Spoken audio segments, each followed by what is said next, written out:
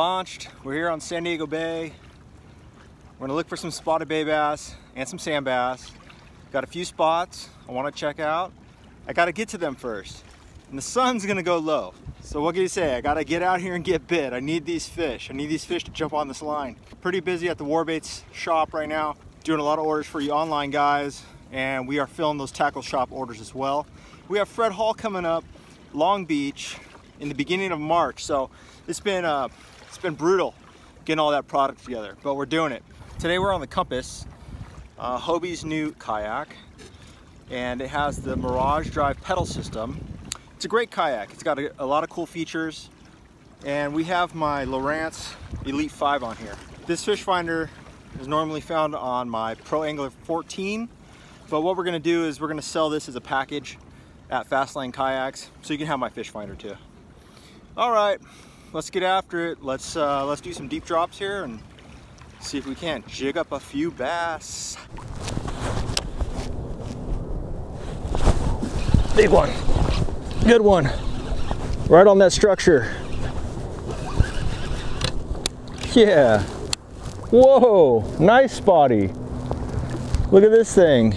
It's eating a 6-inch slug bait with a 3/4 ounce underspin. Dude, look at that one. Yeah. Nice spotted bay bass. Good looking spotted bay bass, and we're in 37 foot of water. Before the sun goes down, check out this rig. 3/4 ounce head with a 6-inch slug underspin. Kind of off that spot now. Let's kind of circle back. It's a real small hard spot.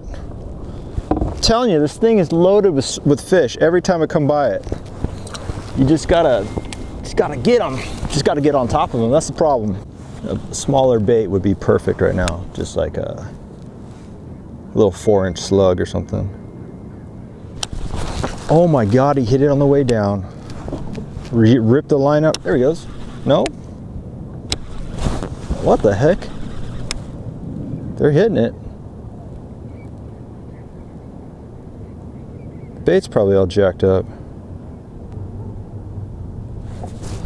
Said it free spooled this time. There he goes. No? What's going on here? They're like coming up and tag. There he goes. There he goes. Coming up and tagging it, but they're not taking it. One's gonna grab it for sure. There we go. Oh, it fucking came off. It's rolled up off the spot here, but we're dragging a bait on the bottom. Oh, there we go. I got a bite. Oh, good one. 36 foot of water. Yeah. Nice spotty. Look at this thing. It's choking it.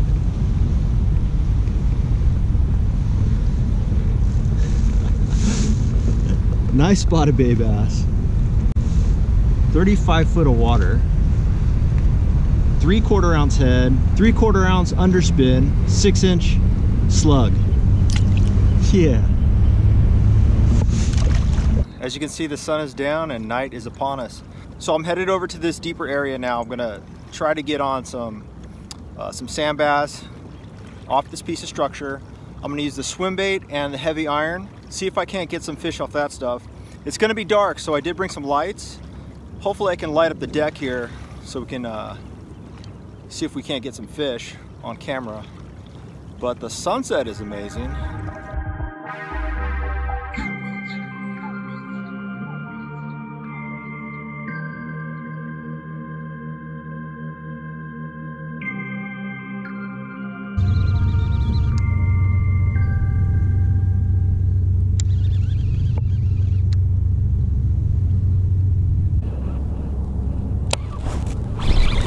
There we go.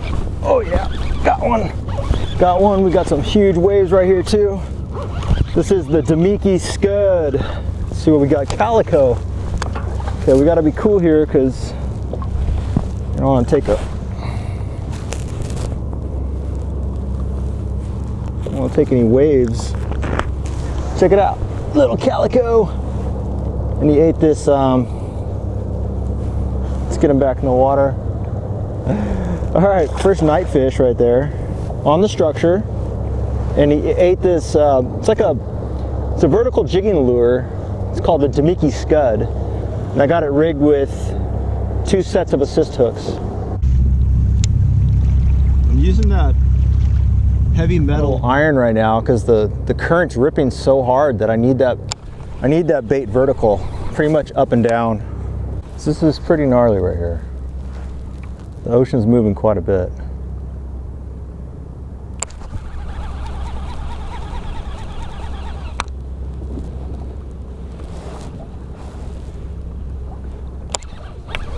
There we go. Oh yeah. Oh God. Good one. Okay, good one. Good one. Really good fish. Oh yeah, dude.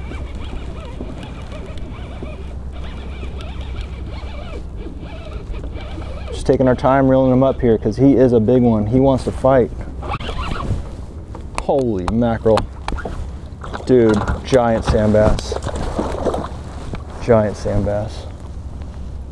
Wow. We need a couple things here. We need the pliers for one. And they're in here somewhere. The bottom of the freaking bag. Dude, this thing is massive. Look at this sand bass right here. Dude, look at this sand bass. Dude, this is a really big sand bass.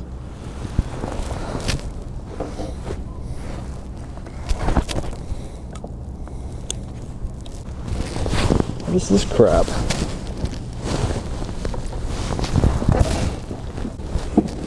All right, sweet looking fish, really nice sand bass. We're in 40 foot of water, fishing the deep stuff. Haven't caught one this good looking in a while. Let's get him back in. Go, buddy, go. All right, we are back on the spot. Long cast over that structure. Dude, this is awesome. This metal jig just gets to the bottom so fast. Basically just doing a wind back. There we go. Oh, dude, he ate it. He ate it. He hit it on the way down. There's just like a lot of bait fish here. And these predator fish are just hanging around the bait fish, so when this thing comes fluttering down, they think it's a wounded bait fish. Slam it. There we go. Oh, he came off. Son of a gun. Just lost it.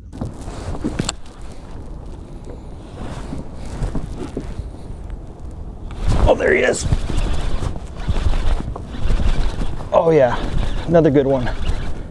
Different bait this time. There he goes. Wanted to try something a little different. A little sand bass. Pretty sick. Threw down that 6-inch slug with the 3/4 ounce WARBAITS underspin. Ate it. Yeah, another sand bass.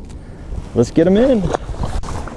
If you guys are wondering what I'm fishing, rod and reel, I'm fishing a Abu Garcia inshore, the new one.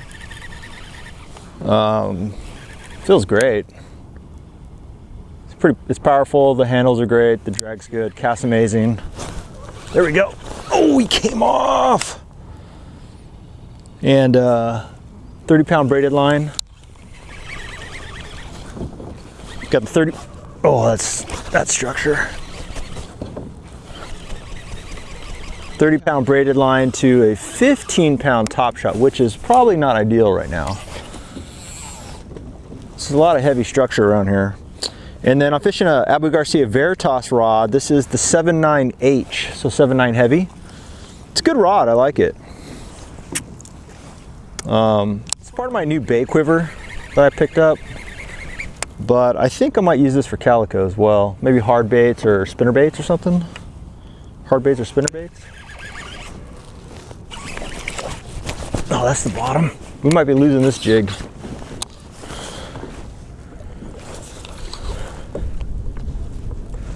Oh, it's on something. It's on like kelp or something. Oh God. Oh, there it is. Came off.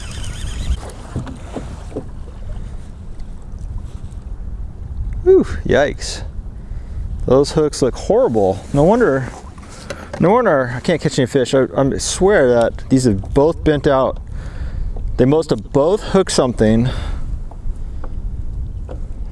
Oh, this one's broken.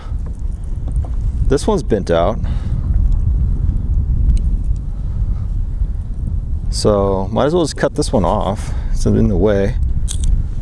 All right, so I've lost a couple fish already. And this is the first time I've checked my hooks and they were straightened out. Oh yeah, oh yeah.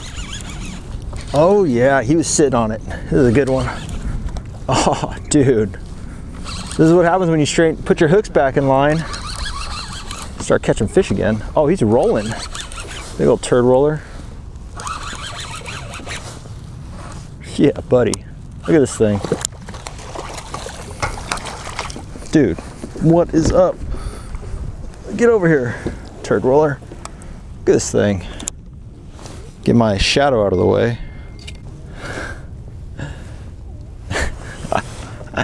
Dude, that's what's up. Now, I had those hooks, 2 hooks were in his mouth here and they popped out.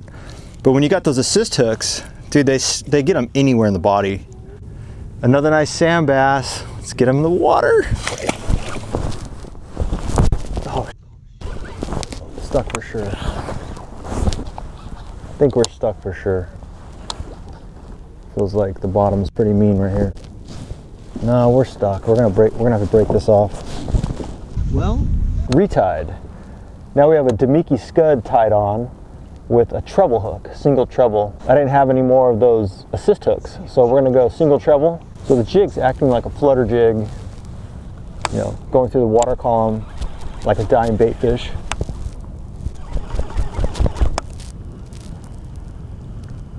So I let it hit the bottom and then I just speed grind it off the bottom like that. Got something small here. Tiny guy. Small sand bass. So here we, hey, come on now. Whoa, he's spitting some stuff out. Well, released him right there. It was a quick release. Looked like he was spitting up clams, so might be a little clam bed right here. Well, that's fishing San Diego Bay at night, a little night mission. You know, you work all day, you get home, and it's dark. So what do? You can go fish the bank, or come on the kayak or the boat, go out there and pound some structure and look for some bass. We did get on quite a few of them today. I lost a few baits, which is always okay. That means we were on the structure, we were in the right place to get bit. All right guys, thanks for watching, thanks for that view. I appreciate you coming along with me on this adventure. Hope it inspires you to get out there and catch some fish.